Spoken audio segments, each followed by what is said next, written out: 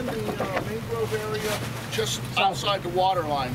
So if we just kind of line up there and pick up all that, that's it. So that's all I got. And like I said, be careful, Sheriff. Well, we always say we thank everybody for coming out. It makes a big difference in power and numbers. In a short time, we're going to make a lot of impact. You can see a lot of trash, a lot of bags.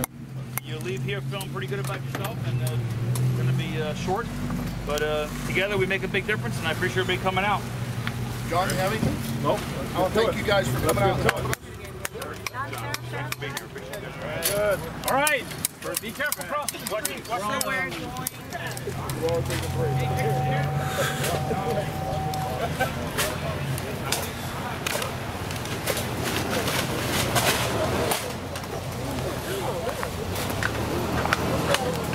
So what's up, guys? Who are y'all with over here? Monroe County Public Works Road Department. Excellent. Key. Love seeing you guys out here helping with this effort. Yes, sir. A pleasure. So this is just raw trash right here in the mangrove, just randomly. Everywhere you go, it's like this. It's bad. It's gotten really out of hand. Yes, sir. Again, thank you guys for being part of it. Yes, sir. Hey guys, it's Rick with SeeMyBeach.com and helpend.litter.org. I'm here today with Sheriff Rick Ramsay. How you doing today, sir? Hey, I'm doing wonderful. Beautiful day. Exactly. You know, I was telling you earlier, it's kind of funny. Everywhere things are happening that's good and positive, you seem to be there, and your guys in the Keys. You know, we're trying to make a difference. You know, I keep talking about better, cleaner, safer streets, better, cleaner, safer neighborhoods. And this is what it's about. Making our neighborhoods cleaner, safer for our kids and family and visitors, and working together. You know, we're talking about partnerships, instilling groups working together to power in numbers to make a difference. Right. And we're doing today here. We see our Sheriff's Office personnel. We see some citizens out here with us. We see our trustees. We're using inmate labor. A lot of our friends from Public Works out here.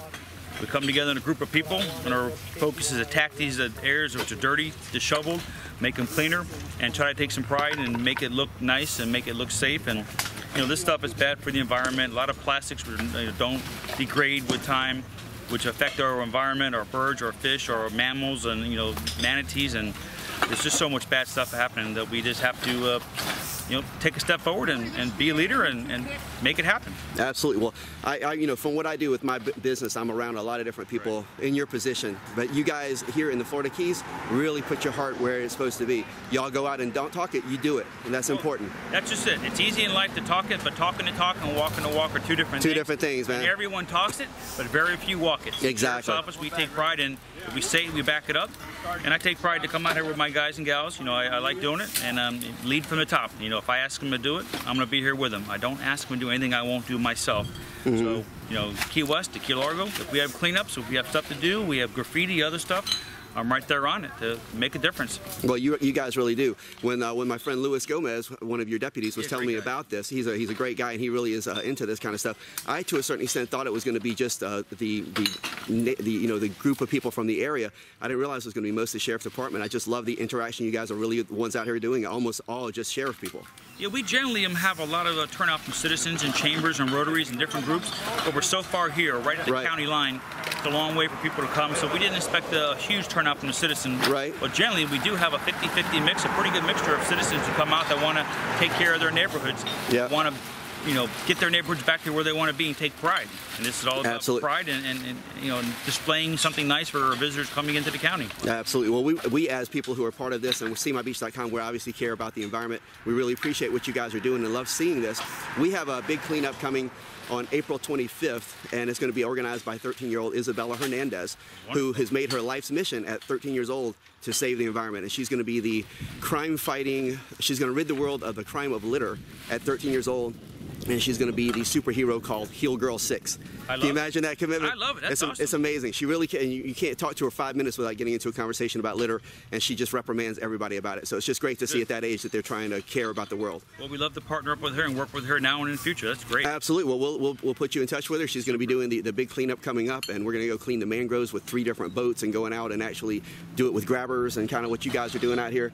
So anyway, so it's always nice seeing you. You were showing me something earlier in your truck, and I want to see that before we leave. I was pretty amazed about that, how you take the concern from here, the graffiti and these different things, and it's things that people like me never think about that you guys do. So I want to highlight that before you leave, if you don't mind, okay? Good. Let's pick up some trash, and we'll get back to that later. Let's do that. I'm going to go catch some of you guys picking up the trash. Thank you so much, sir. Thank you. See you later. Bye-bye. Take care.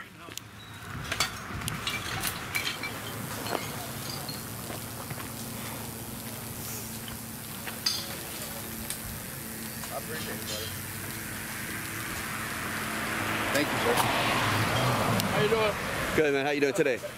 You out here cleaning it up, huh? So, What's your name, sir? What's your first name? George Smith. George Smith. Nice meeting you, George. My name is Rick. How you doing today? I'm great. And yourself? You with the Public Works? I'm well, thank you. Yeah, Public Works. Excellent. Well, we appreciate you guys coming out here. I'm with helpindollletter.org and seemybeach.com, and we appreciate what you're doing out here, guys. No problem. We're just concerned with helping the public, the traveling public, and humane society.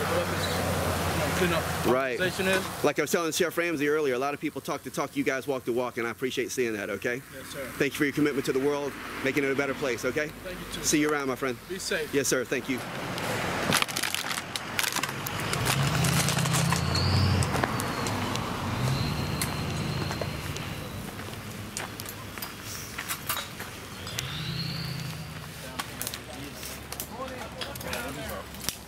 If something goes really wrong, we'll have a nice YouTube video of it. So, Oh, so at least there's always think on the positive side, right?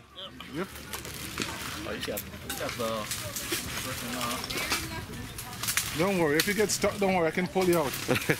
I'm with the fire department. I know how to get you out. There we go. I've been doing it for years.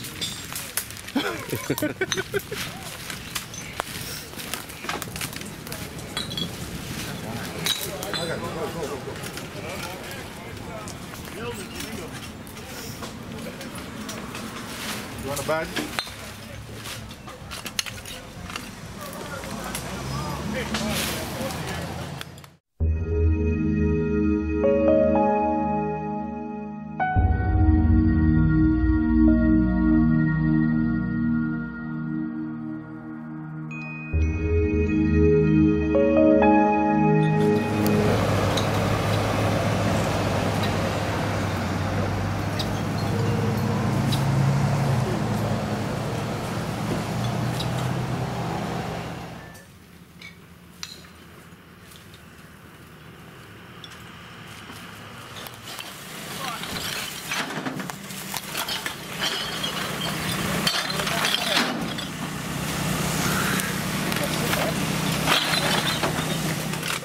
How's everything going with you? Things been going well, man. How you been? I'm good. I'm good. I'm good. This is this area is my patrol area, Oh yeah.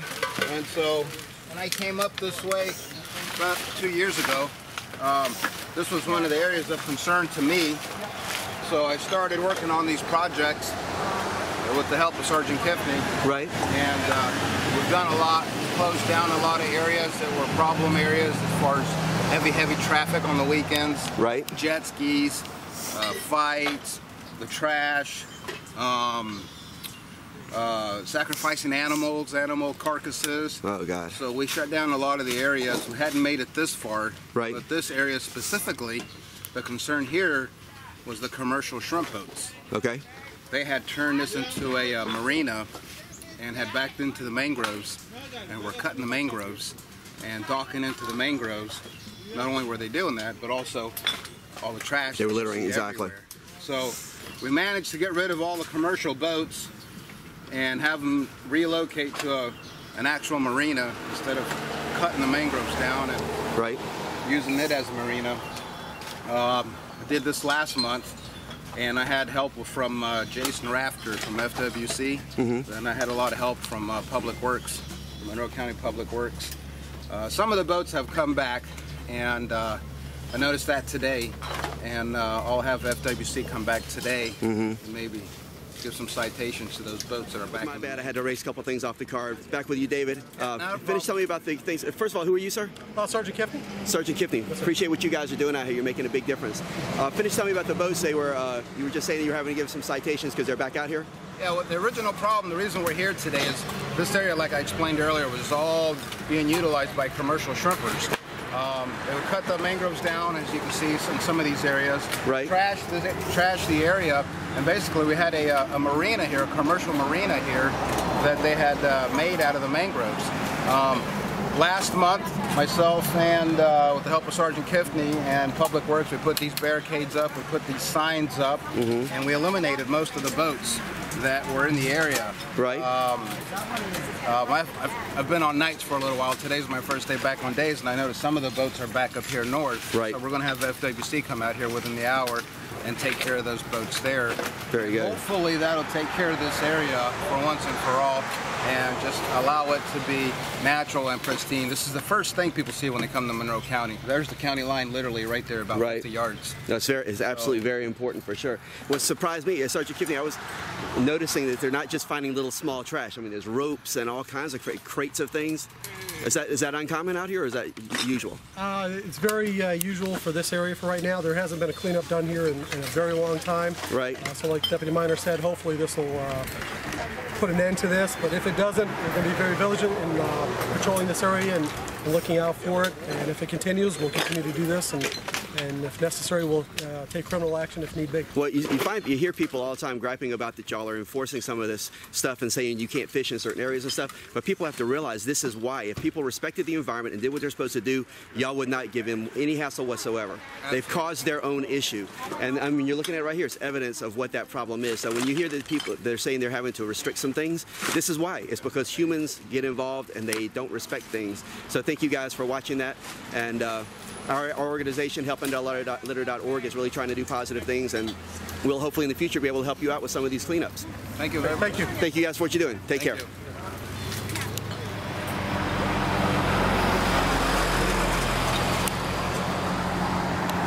Looking good. Coming along, I tell you. How you doing? Good. You getting down and dirty in there, huh? Yes, sir. Me and the boss.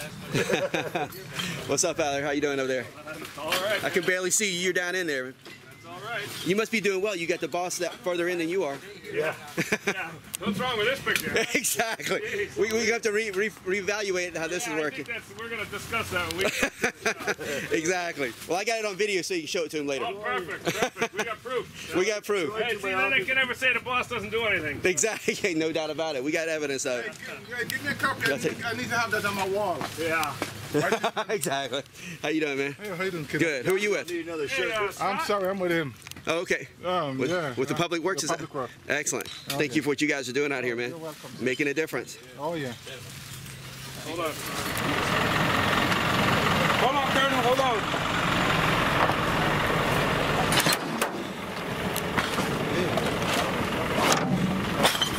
All right. Back here again with Sheriff Ramsay. I tell you what, I was amazed at how much trash you guys picked up. Unbelievable. You know, every time we do this, people are always amazed at how much trash comes out of these things. Exactly. I'm not amazed now, but some of the guys are saying, can you believe how much stuff just came out of there? And the I type said, of yes. stuff. Well, Unreal. Yes. It's generally bottles and plastics and, you know, plastic bags, and a lot of the really bad stuff, styrofoam that doesn't degrade, as we said earlier. Right. That does affect our wildlife, our you know, turtles and manatees and birds and other species, and will be there for 10,000 years if we don't do something about it. Exactly. You know, we have to start caring. We have to start doing this kind of stuff. First of all, reducing what we use, our impact on the environment, and then when it hits the environment, make sure it's disposed of properly. I mean, there's ropes, there's tires, there's everything. How big of a distance do you think this was that y'all just cleaned? Well, we did about, I think, about a 150-yard section on the Card Sound Road. Just a really short amount. It was. You know, unbelievable. And it took us an hour at the most, right. 45 minutes to an hour. And we filled up this landscape truck to your right, which you, I think, got some pictures earlier. Yeah, exactly. Was filled to the top. And that's a big, large-scale landscape truck. And that's all solid trash, garbage, and stuff that's just killing our environment. And it's just sad. It's terrible to see. It's horrible. I'll tell you something else that I like about when you and I were talking earlier, I wanted to show, is in the back of your truck, the graffiti things you carry and all that. People like me, like I said, never think of that kind of stuff. So tell me what you do with that. Well, I will. You know, I hate graffiti, and I tell my commanders, as soon as you see it, or as soon as you become aware of it, you've got 24 hours to remove it. I don't want to see it. I don't care how you do it. I want it gone. Right. So, and I practice what I preach, so we'll see here. Yeah. I actually keep spray paint with me. So when I'm going about, I keep all kinds of paints. Right. And I try to get color coordinated based on what I'm painting. Right. You know, it's dumpsters, it's post boxes, it's metal guardrails, it's concrete power poles. I want to coordinate. It's covering up, but same token, we just don't want to make it look worse. We want to see it so it blends. So blending, different colors for different paper racks. Right. So I keep a lot of stuff in here just to focus on that too as well. Right. And Some of this I buy, and a lot of the paint comes from recycled paint though. When you do a monthly paint recycle day, right? Now the county, they work so good with this now, they know I want it. They'll bring us boxes of spray paint, and I put the spray paint in every station, so the station has spray paint. So when they see it, they can spray it out right away. Excellent. I also work with waste management. When you turn in your gallon of paint from your house that you're no longer using for a recycle day, right? That has to go somewhere. It generally goes in a landfill. Well, they mix it up, and waste management, Greg Sullivan, gives me all I want. Every station has 10 gallons of recycled paint, and it comes out when mixed together, blends to be like a beige in color paint. So we have a bigger project, we come out and we'll roll it. It's all recycled. That's the cost of taxpayers' money. And in fact, it helps make our environment green because it will wind up in a landfill. Exactly. So, you know, it's a win-win. And it's going in to cover up something that's bad. It's just an absolute win-win. You know, Absolutely. We're blessed to have those partnership and relationship with chambers and Rotary and citizens and waste management and advanced waste service, and you know, all the garbage collectors in the county are just super. You know, Todd Carter, Upper Keys, does a great job with us. Right. You know, countywide, all the services are on board. Whatever we need, we call, they're there. Public Works County's been a real good partner with us. People are really getting on board. They're starting to catch it, see it, buying into it, understand it, see the differences. Like I tell people when they come out, in 45 minutes, when this truck is full and you look in the back of that truck and you see what you just accomplished, you have to leave here feeling pretty good about yourself and saying, holy smokes, we just did that. Exactly. We just made a difference. That's what all this is about, making a difference for us today and the future, you know, kids and you know, adults in the future that are going to be here when we're gone. Exactly. Our environment's been pretty much trashed for a lot of years. A lot of it because people didn't know the impact of us just using so much things, you know, to-go boxes and everything. They're making to-go boxes so thick now, they're almost plates and things, you know. The restaurants are trying to do a good job, but it's causing so much more trash for the environment. We're doing it to ourselves, so we have to be part of the solution. Exactly. And a little bit of work, a little partnership, we can make a difference. We can, you know, make it better. We're never going to solve all the world's problems. We get it. Right. We can make a huge impact, and that's what we're trying to do today, is make it better, cleaner, safer communities, better, cleaner, safer neighborhoods. Well, I'll tell you what, if I ever get a chance to vote for Sheriff of the Year, I'm going to vote for you. Because I've seen you at every one of these events, and I see you in the paper all the time doing positive things, and guess what? You know, that's what we pay you for, and that's what people expect. We don't get that all the time. With you, we get more than we pay for. Well, I'm trying, and I appreciate your kind words. Thank you. Absolutely. Thank you so much for what you're doing. And I'm going to go show the people the back of the truck, and thank you for showing me that. Okay. And I'll see you again, no doubt about it, because you're always around doing positive things. I'm sure you will. Thank you, sir. Take care. Bye-bye. Take care. 5 minutes, the truck's full of garbage and trash. You know, without you, we couldn't get it done. Power and numbers. You know, our friends at Public Works and the Sheriff's Office and our trustees who come out and help us out. We appreciate everything, everybody, what you did. You made a big difference today. I know I appreciate it. So does the community and your kids. Thank you for what you guys did. From SeeMyBeach.com and helpendalllitter.org. Bye, everybody. Thank you for your contribution.